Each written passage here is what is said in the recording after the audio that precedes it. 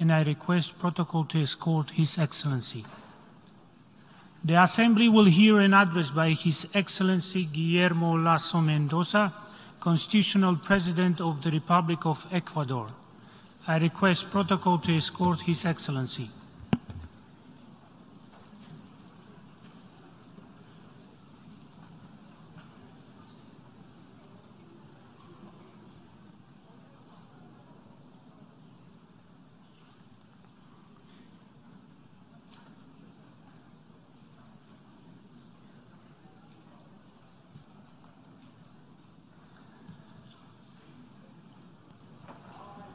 On behalf of the General Assembly, I have the honor to welcome His Excellency Guillermo Lasso Mendoza, Constitutional President of the Republic of Ecuador, and to invite him to address the Assembly.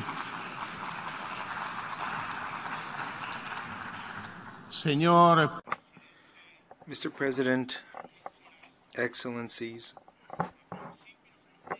at the beginning of this year, a young man from Colombia, whose name is Mateo, was going about his daily student activities in the east of Europe. As many migrant Latin Americans, Mateo was focused on pursuing his dreams. In this case, he was pursuing his medical degree at the National University of Zaporizhia. However, on one day in February, this dream was transformed into a nightmare due to the absurd war of Russia against Ukraine. And while the whole world witnessed with horror the beginning of a war, the dimensions of which hadn't been seen in decades, Mateo actually experienced this in his own flesh. He found himself very close to the most dangerous military actions, and due to my respect for him and his traumatic experience, I prefer not to disclose these experiences. Now, using his own ingenuity as well as the solidarity of other people, Mateo made use of various means of transport, including on horseback, in order to go directly to the closest border. In the meantime, while all this was taking place in Ecuador, we were in the process of establishing a national crisis committee which fulfilled its goal of repatriating 730 Ecuadorian citizens on board of humanitarian flights. On one of those flights, Mateo managed to find a seat. His sister is Ecuadorian, and so that transforms him into part of our transnational family. His Colombian parents today reside in Ecuador thanks to special humanitarian visas that have been issued by our government. But it wasn't just Mateo. This same story was experienced by various Colombian, Peruvian, and other Latin American citizens, and even Ukrainians, who managed to escape the war thanks to this enormous diplomatic effort led by our country. I am telling you all this because if you take away just one message from me, I would like it to be the following: that Ecuador is there to help the world. Ecuador leaves no one behind. And this is why I am sure that the world will not leave Ecuador behind in any of its specific challenges that it faces. Mr. President, Excellencies, when I prepare for these types of events, I usually consult various experts in international relations. They usually mention to me the principles enshrined in the UN Charter, which speaks of sovereign equality of states, of good faith, the peaceful resolution of disputes, territorial integrity, and political independence. It also speaks of the non-use of force to resolve disputes, the full respect for human rights, and I could continue. All these are admirable concepts that throughout almost 8 decades have preserved relative stability that today is being challenged. However, I preferred to begin my intervention by speaking of Mateo, a Latin American student who, as thousands of others, was in Ukraine pursuing his dream. Because those who know me know that I am not a scholar or an academic or an assiduous attendee of international forums. The reality is that most of my life I have cultivated a very simple idea, and this idea is that the only way of generating value is by always in every activity that one carries out, always putting human beings at the center, because it is always in human beings that I place my trust. I place my trust in people. And I am going to tell you precisely why that is important. I want to tell you why I believe that this is vital, not only for a country, but for the construction of a world that is more peaceful and stable. I firmly believe that any institution or political system, whether it is national or international, derives its legitimacy from the well-being that it is capable of creating for its citizens. It shouldn't only base its legitimacy in this, but it should renew that legitimacy daily based on the consent of the people who live in that system. And here, in this great institution, we form a family of nations. And nations, in fact, are themselves families of citizens. And from what happens in each one of our small families depends the well-being of the greater family. Its stability depends on it. And ultimately, its peace depends on that well-being. And you can take these words from someone who today leads a country where in the past marginality and abandonment have been the breeding ground for magic formulas of the most predictable kind of populism. I am speaking of the same populism that then usually drops its mask and shows its true authoritarian face. The same face that, when it is in the government, flirts with dangerous actors that hide beyond the reach of our international institutions in order to create some of the threats that today bring us together and lead us to ask, what do we do with these threats and challenges? Challenges have various aspects, but I will always insist that if we want to make sure that these threats remain far from us, it is necessary to start by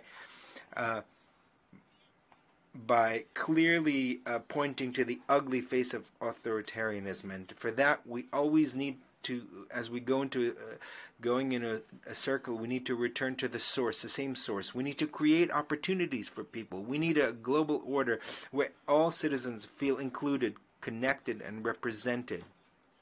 An interdependent order where opportunities flow freely from one corner of our planet to the other.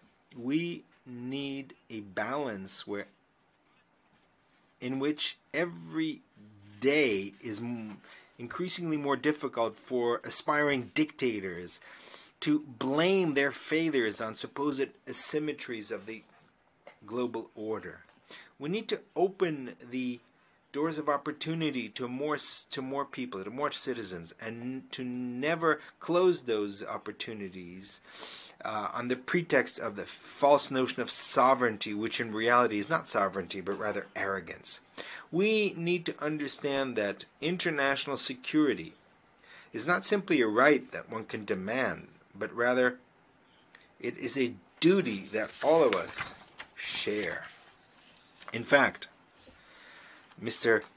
President, Your Excellencies, my government has found itself in the strange position of having to inaugurate or launch a fight against a threat that in the past was not confronted head-on, but rather it was concealed.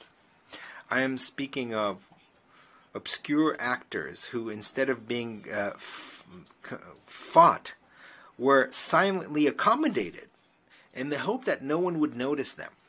Today, Ecuador is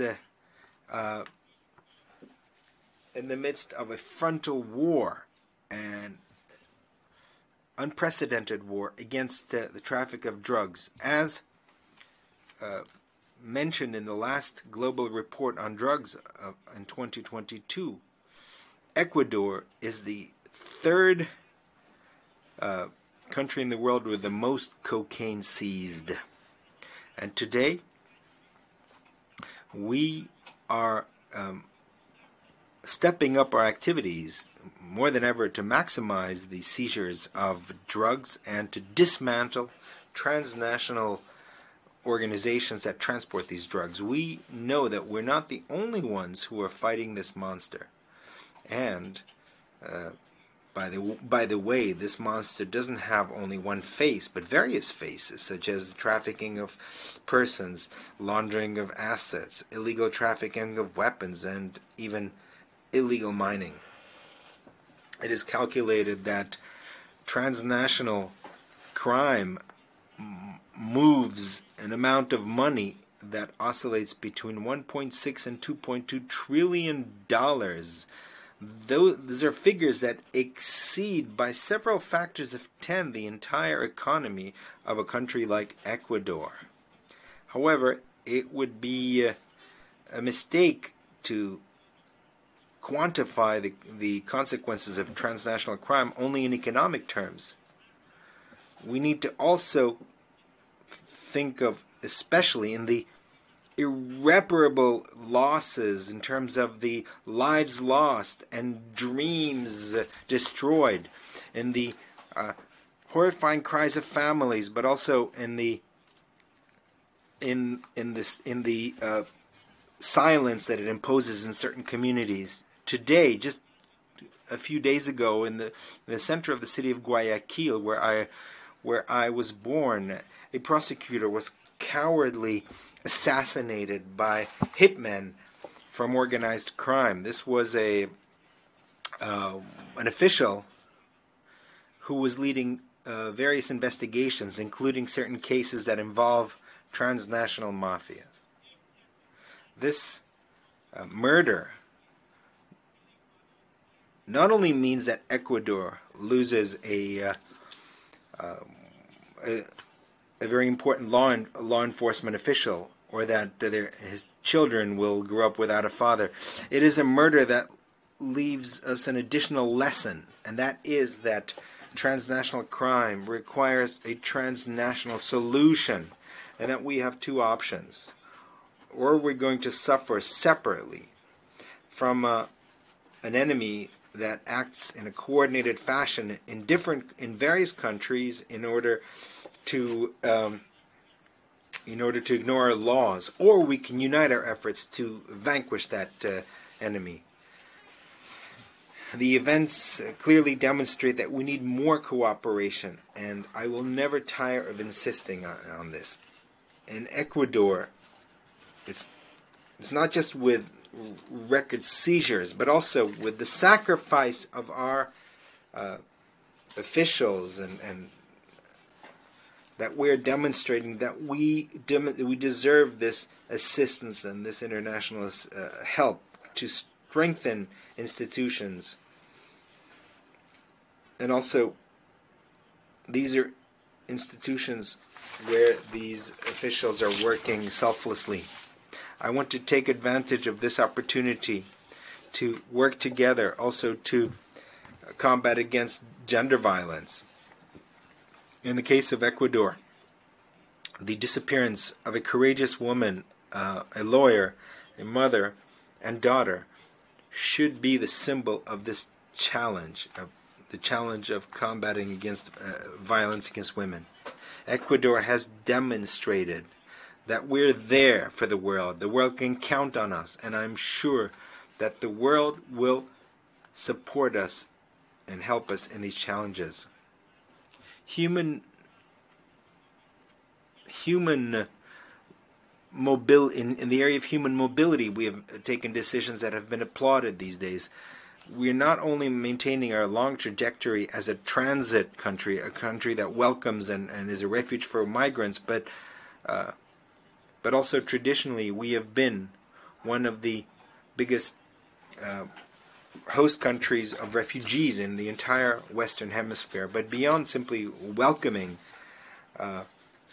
refugees, I want to refer to the treatment that those citizens receive when they enter our country. In Ecuador, we make special efforts to guarantee the rights, and especially, more importantly, the integration of migrants, particularly when we're talking about families whose countries of origin do not offer alternatives of a better life, and these people have no other option other than to flee. For example, 500,000 Venezuelans who today live in Ecuador. We're one of the three main destinations for migrants from this country, and in spite of our budgetary difficulties, we provide assistance to this population with healthcare, education, and other social services. We have also begun a long process of regularization of their status. Just think, Mr. President, what this means in a small country such as ours. Now, think about the impact of a population of that size would have on each one of your countries. This is why I repeat, Ecuador is there for the world. The world can count on Ecuador, and I know that the world will support us with this plan for regularizing the status of our Venezuelan brethren who have had to flee their country. I have the firm hope that this will be the case. But it's not just that.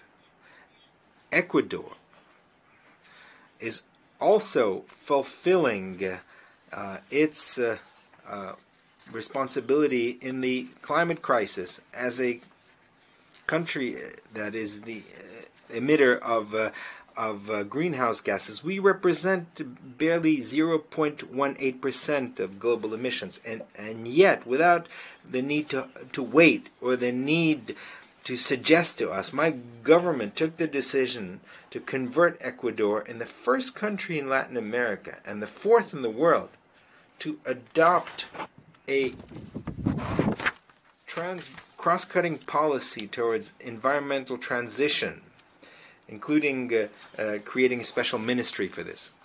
And this is not merely an issue of how much a country has industrialized in the past, but rather how much a country can contribute in the future. This is why almost a year ago, in the framework of the conference, the climate conference in Glasgow, I announced the creation of a new marine reserve called Hermandad, or Brotherhood, in the Galapagos Islands, which increased by 60,000 square kilometers the protected area of this natural heritage site of humanity. That same year, this was further complemented with the signature of a declaration for the preservation and management of ecosystems included in the marine corridor of the East Tropical Pacific.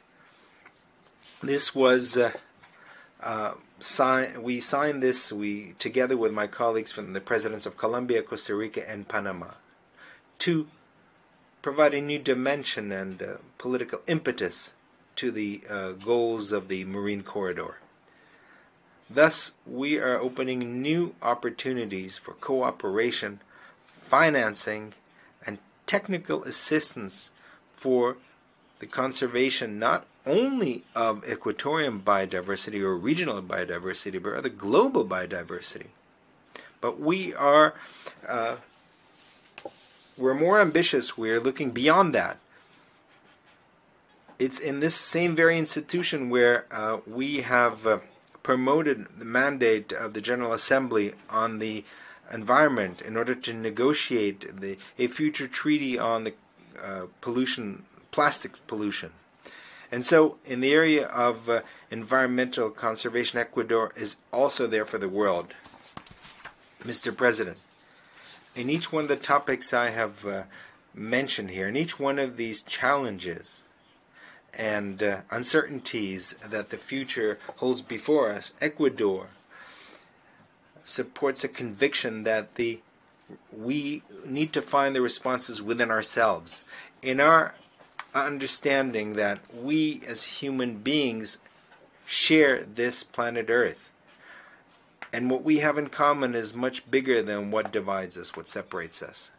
And in fact, it could happen that we are not even aware that we have in our hands keys to solve problems that other nations or other individuals are confronting. In fact, that is what happened with Mateo, the student that we managed to transport from Ukraine. If on each challenge we apply that form of thinking, if we dare to tackle each threat from a common position, we will go much farther. For example, take the food crisis, which today has been aggravated by the conflict in Ukraine, and that has meant the worsening of malnutrition in various countries. International figures speak of 52 million children younger than 5 years of age that today suffer malnutrition. 17 million suffer from acute malnutrition, and 155 million suffer from stunted growth. In Ecuador, this problem affects some 30% of children younger than 2 years of age, and in the most tragic cases, in some of our poorest provinces, the figure is above 35% of malnutrition. To confront this problem, my government has been a pioneer. We have created a technical secretariat. It's called Ecuador Develops Without Child Malnutrition, and I have set a very clear goal for my term: reduce during my term of government by 6 percentage points the malnutrition of children, and we have ensured the participation of civil society, academia, the private sector, and local governments in these efforts. And however, we can certainly do even more. We can dare to think as a global community. I won't be revealing any kind of secret to you if I tell you how fertile is the land in Ecuador, how productive our land is. If that land is worked with optimism and dedication. We are the country where cocoa is grown, banana, where we produce shrimp, but also avocado and a lot of other agricultural goods. It makes no sense that our children, or children from anywhere in the world, suffer hunger. In this situation or any other situation, and especially given that the land is there to be harvested, not only for food, but also for opportunities. This new Ecuador today represents advantages that could serve not only to ease hunger, but also to create this world that is more stable and peaceful that I mentioned, where citizens are included on every single day, feel more included through the creation of opportunities. That is the world that I see. That is the world that today we are proposing to you from Ecuador. Lastly, Mr. President, Your Excellencies, former Secretary General of the UN, Ban Ki-moon, said, peace is a form of being, of relating to others, of living on this planet. It cannot be decreed only through treaties. It must be nourished with rights and the abilities and skills of every single individual. End of quote. I believe that in very few words that encapsulates the spirit of what I've tried to say, and I will take this opportunity to express the support of Ecuador for the efforts of the Secretary General, the current Secretary General, Antonio Guterres. I would like to, in conclusion, thank everyone for the overwhelming support for the election of my country as a member of the Security Council for the period 2023-2024. Our participation will take place in a context in which humankind is experiencing a period of uncertainty and unprecedented challenges. But you can always be certain that, as we have always done, Ecuador will be there, fulfilling its duty to the world. We will conduct ourselves with coherency and transparency, with an emphasis on supporting humanitarian assistance and peacekeeping operations, on the protection of civilians in situation of armed conflict, on the agenda of women, peace, and security, on the fight against arms trafficking, and always addressing emerging challenges in the context of sustaining peace. In all this, and each decision, and each effort at mediation, and each opportunity to contribute to the stability and peace of our planet, you can be certain, Mr. President, Your Excellencies, that Ecuador will be there for you and for your citizens. Ecuador will be there for the world. Thank you very much for your kind attention for this intervention. May God bless us all. I wish to thank the Constitutional President of the Republic of Ecuador for the statement just made, and I request protocol to escort His Excellency.